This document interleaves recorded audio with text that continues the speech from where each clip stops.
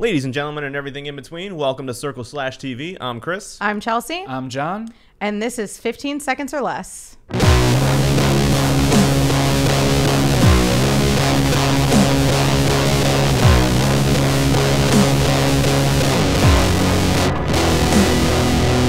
Are you sick of vague movie trailers beating around the bush, never really getting to the point of what the film is about?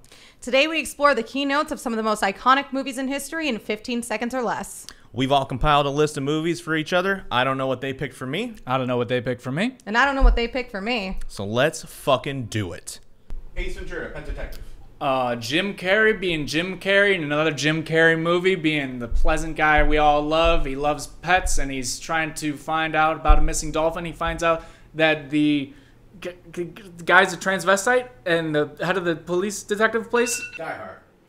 Okay, so basically everybody is held up in the Nakatomi Plaza. There's a bad hostage situation. He's trying to get back with his ex-wife. There's a helicopter that happens at some point. Things explode.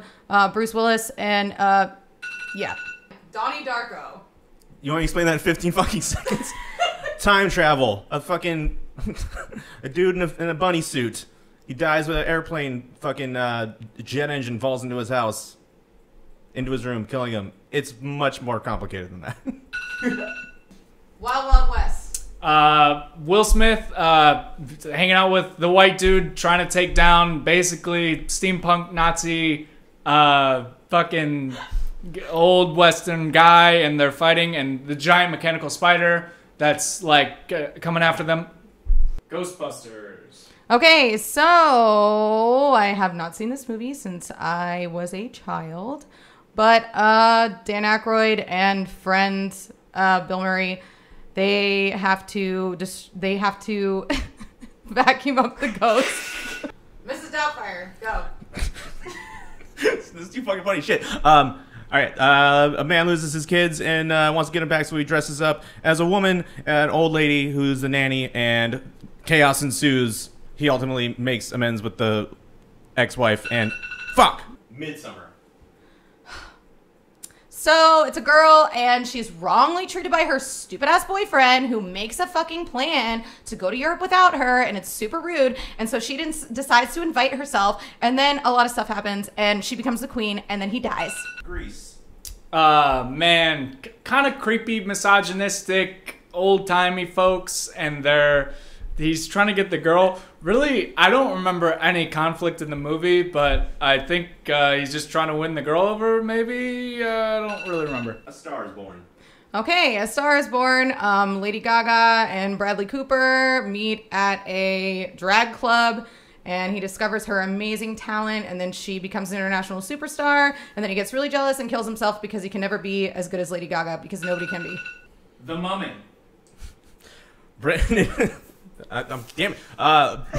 Brendan Fraser opens some tombs and has to kill a bunch of mummies, ancient curse, and he ultimately does. I haven't seen it in so long, but that's basically it, right? Pulp Fiction. Oh man, Bruce Willis is a bad boxer, or he's a good boxer. He's a really good boxer, and he throws a fight, and then he's in trouble with Marcellus Wallace, who is who paid money for him to throw the fight. And now Bruce Willis is on Passion of the Christ. Okay, so I saw this movie in the theater with my mom, and I don't remember much of it because I don't give a fuck about Jesus. But what I understand is that there's a lot of torture, crucifixion, bad, bloody stuff, and Mel Gibson. So, yeah, that's my knowledge of this movie. Fast and the Furious. Shit.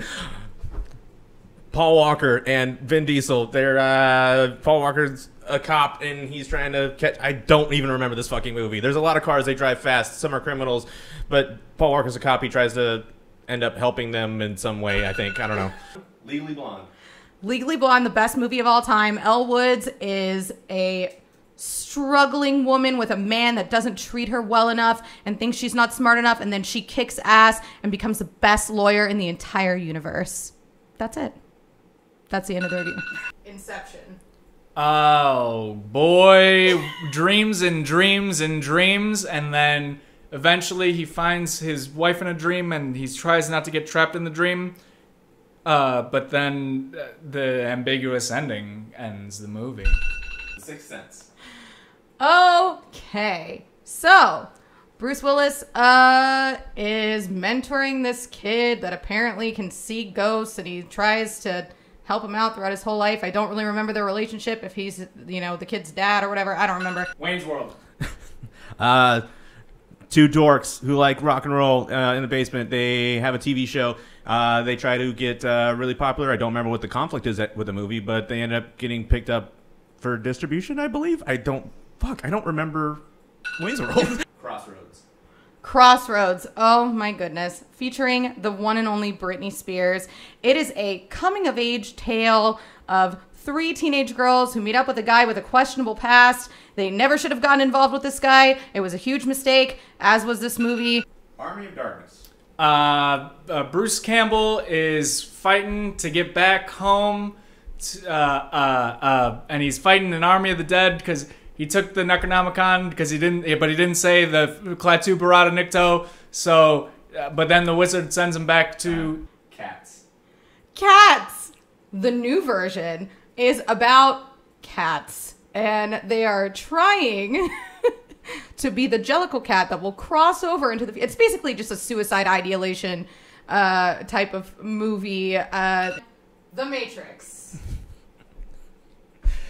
Fuck. All right, I'm laughing because I'm thinking of something that came out recently about it.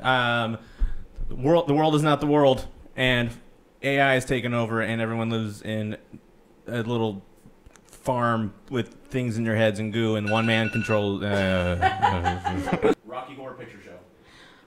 Oh boy. Okay, so these 2 squares get very stranded on a late rainy night, and they happen to come into contact with the most incredible castle you've ever seen.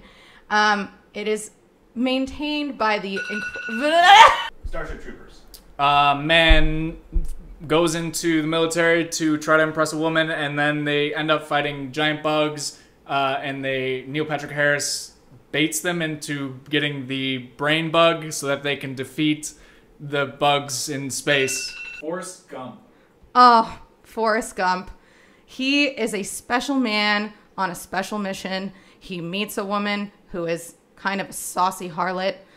He inspires and intrigues the nation and just really does the most. Well, that sucked. Hope we helped you find a film to tickle your fancy. Enjoy your week and have a lovely fucking whatever.